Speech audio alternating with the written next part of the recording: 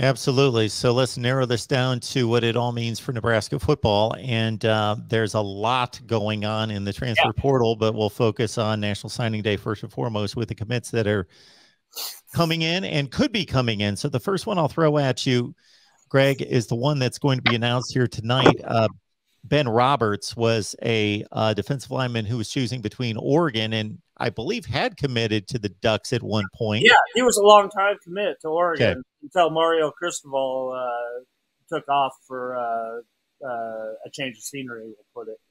So now he is obviously he is a Polynesian descent, and Tony Tuioti has jumped in there on him and made a huge impression. He came down here for a visit. Noah Pola Gates was his guide on his visit, and he had a great visit. And now he is deciding tonight between Nebraska and Oregon. Oregon is still there. He might still stick with the Ducks. You never know, but like we talked about before, Tony Tuioti is making a big push in the Polynesian community, and you see that paying off this year already. And we're looking ahead next year, especially in that department. And also when you add the new offensive line coach, Donovan Raiola, who's also a Polynesian descent and has a lot of ties to this university, that you got to like your chances with a guy like Ben. He's a 3-star defensive tackle, and obviously Nebraska needs to address that situation now since Damian Daniels declared for the NFL draft. So that's a guy that now we know that will not be back on that defensive line for the Huskers coming up here in 2022.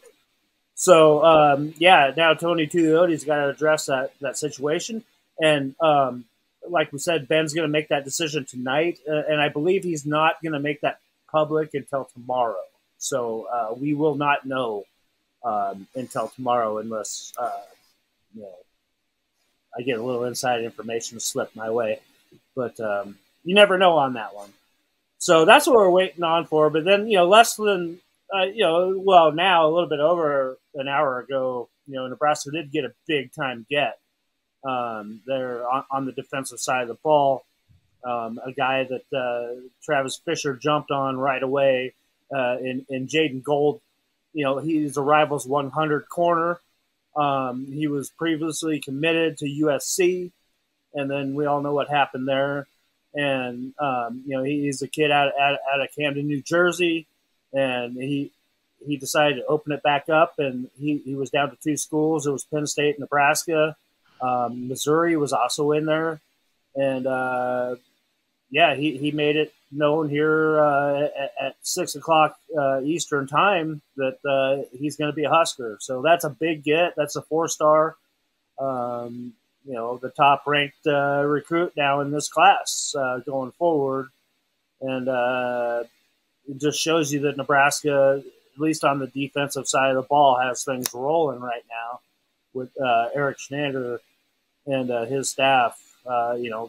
Continuing to add, and you can see Travis Fisher, the impression that he has, and his coaching ability. You got DiCaprio Boodle in the NFL right now. Cam Taylor-Britt coming out, going to be an NFL draft pick. Markel Dismuke, Deontay Williams, a couple other guys that are probably going to be playing on Sundays as well coming out in Nebraska this year. So. And JoJo Doman, you can't forget him as a nickel type guy. So, Nebraska seems to be a place now where it's pretty desirable to come and play on the defensive side of the ball, especially in the defensive backfield.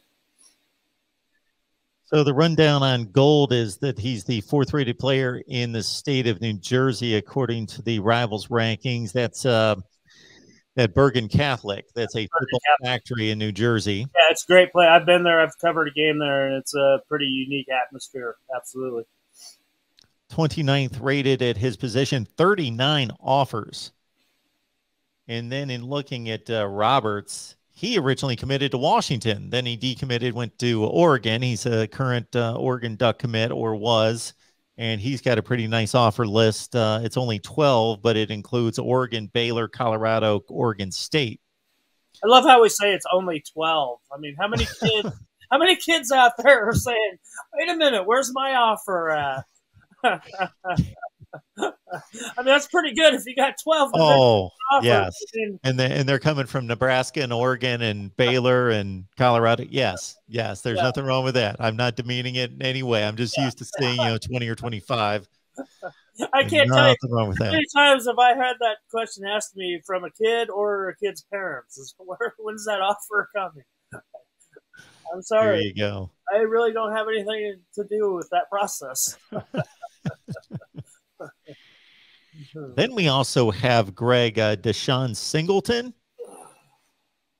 We do. Is he on your list? Yeah, he's a transfer. He's a JUCO.